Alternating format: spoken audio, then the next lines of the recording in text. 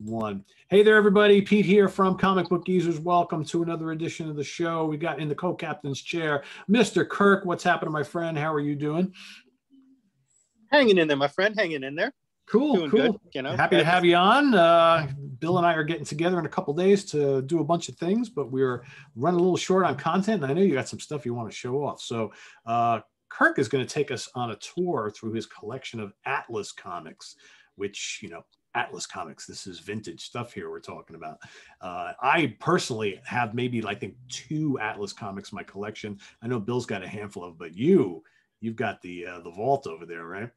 Yeah, I've got almost a complete run. Atlas came out around 75. It was it Martin Goodman, I think, was the publisher of Marvel Comics. He kind of got bought out, packed it up.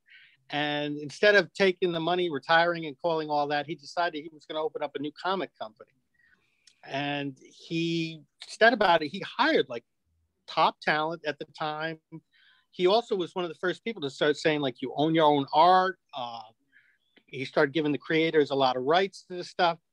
But the sad part was the books only lasted 4 months and died.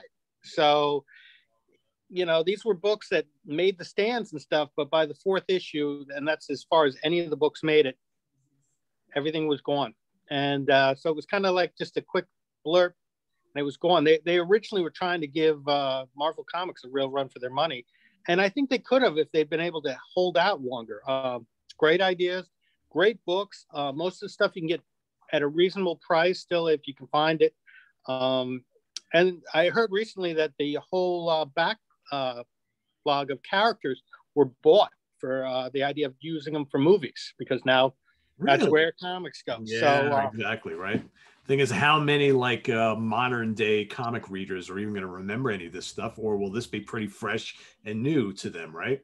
That's probably I think Hollywood has figured out that the idea of a superhero, which they used to laugh about, I mean, for years we wanted to see a good comic movie made. Now it's people realize, wait a minute, if we do this, the money comes. So, the whole Marvel universe, even the DC universe, which I've got to say, some of the stuff has been kind of, has made some decent money. So I like the Wonder Woman film, the first one. The second one was kind of, second one left me a little. I look at stuff like The Boys too, that you see on the streaming service and stuff like that. So yeah, there's a home for a lot of this stuff. So we'll see what happens.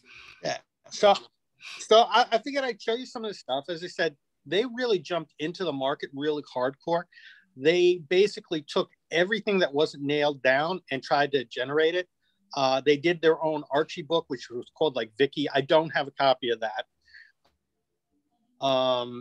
But again, I think that lasted 1 issue. But if you ever see it, it looks just like a book that should be. The art is very similar to that Archie look, all that. But they were doing all sorts of stuff. They did, they were big into barbarian books, which were big at the time. Conan was very big. So you can see Iron Jaw, which again is kind of a weird, it's a little bit of a science fiction thing, because you've got a barbarian running around with an iron jaw. But if you check the covers, I mean, this one's done by Pablo Marquez. This one, I don't know. I think Iron Jaw actually a couple times. And also in this book, The Barbarians, which only had 1 issue up, they were putting a lot of money into him. Their Hulk character, the Brute, which I'll be honest, it's not bad. It's it's like a Neanderthal is unfrozen and comes to life and wreaks havoc for 3 issues only, because again, that's as many issues as this series lasted. They had a book called The Cougar. Now, dated, yes. The title, The Cougar, yeah. No, it's not about an older woman, but it's actually really a good story. It's kind of, if you like, old Night Stalker TV show. I don't know if you ever remember. Did you ever see that? Yeah. Oh yeah, on that show. Yeah. This is very similar. The first issue is actually dedicated to the guy who came up with that series. So it's about a stuntman who, really tough guy who ends up, of course, running into all these supernatural threats. And again, you're looking at Buckler, Milgram on art. The Destructor, which was the Steve Ditko character, as you can see. Yeah, you could totally tell. I got to say, Steve Ditko sometimes, yeah, I mean, you're really kind of looking, but, and this is one that I missed until Bill mentioned it to me, was The Son of Dracula. Again, it's mid-70s. You're seeing a lot of Hammer films coming out. So this is actually a really good book. My favorite character of the whole lot is the Grim Ghost. It's about a highwayman who makes a deal with the devil to come back and claim souls for him. So again, the art is really good. And you see this one lasted 3 issues before finally getting carted off to Never Never Land. But in 2011, somebody bought the rights to some of these characters, and it was actually, from what I understand, it was the son, Martin Goodman. He decided to try to bring the series back. So he brought this and a couple of other books back. They were okay, but they weren't, I'll be honest with you, I didn't find them quite as good. Again, it was the 70s, so you had Lomax, police books. Again, why not? And they also had Morlock 2001. This is what the future was like 20 years ago.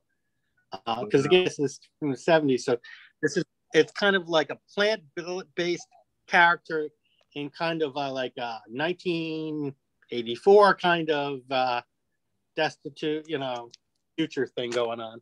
But the sad thing too was, after a while, like you could tell, like the first 2 issues, sales didn't quite go the way they wanted, and they started changing things, and things started tanking.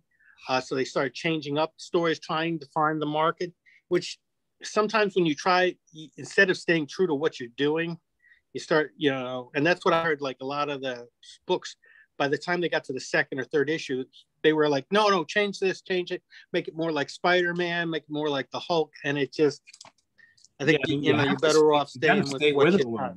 Yeah, you got to stick with it and try and build an audience, right? But obviously they didn't have time on their side, right? Yeah, they didn't have the time, and I guess the money ran out, which is always a big thing. I mean, this is a great run too. Planet of the Vampires. It's about a bunch of astronauts that go to outer space and come back and find out the whole Earth has been overrun by vampires. I heard that they went with this because they initially had tried to pitch for Planet of the Apes, and they were in the midst of trying to get that so they could do the comic book, which would have been a big win because those were huge at the point. But Marvel slid in and got the rights, and the rest is history. So they jumped on this, and it's cool. This is a Neil Adams Broderick cover. I mean, these, again, they were pulling in like everybody.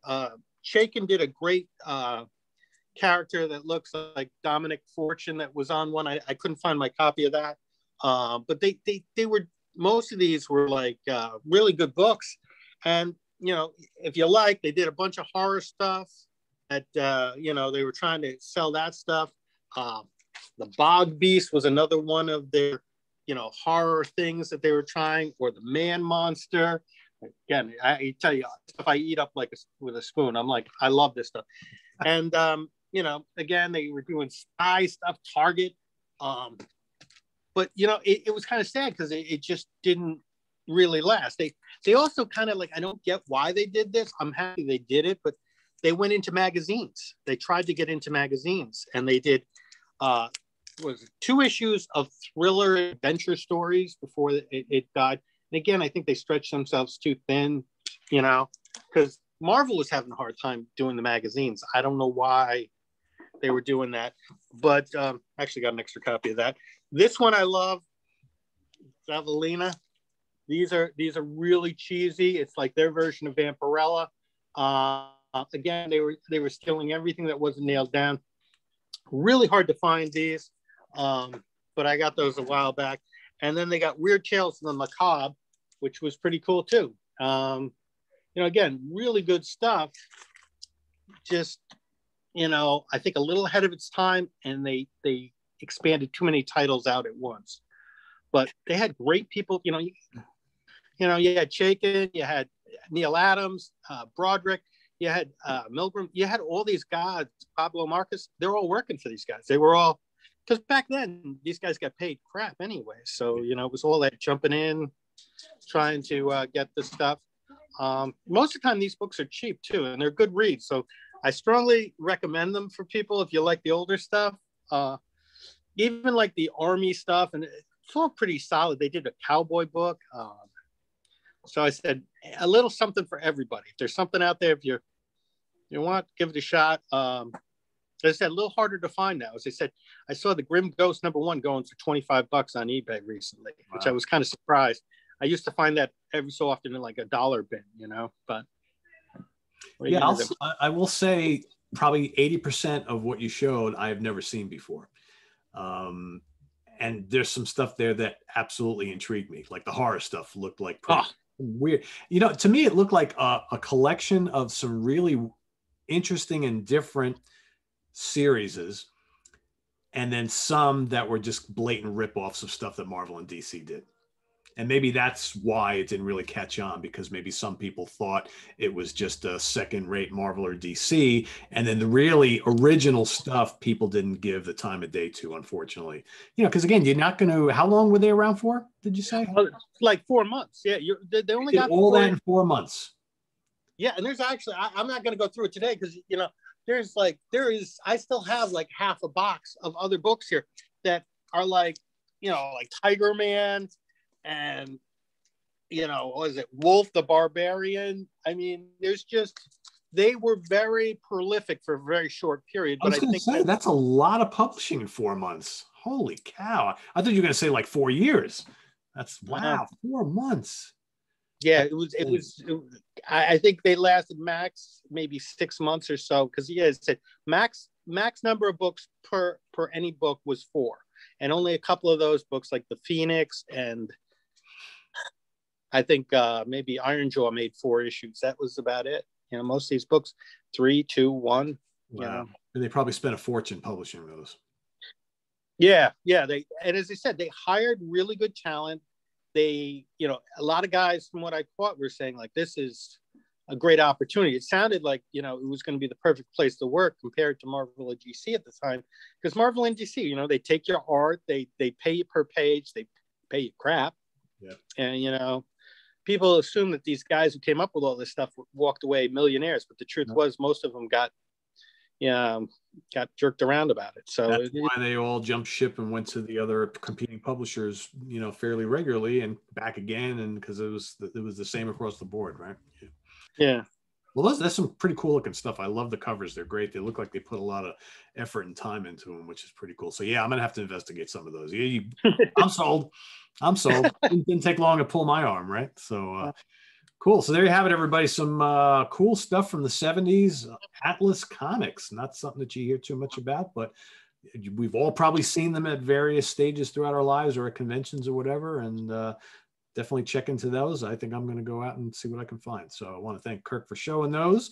And thanks for watching, everybody. We got Don't Touch That Dial because Kirk and I are coming back. We're going to be doing a little tribute to Frank Thorne, a very popular artist who left us fairly recently. So stay tuned for that. Make sure you subscribe, hit that notification bell, and we'll see you all real soon here on Comic Book Users. For Kirk, I am Pete. See you guys later.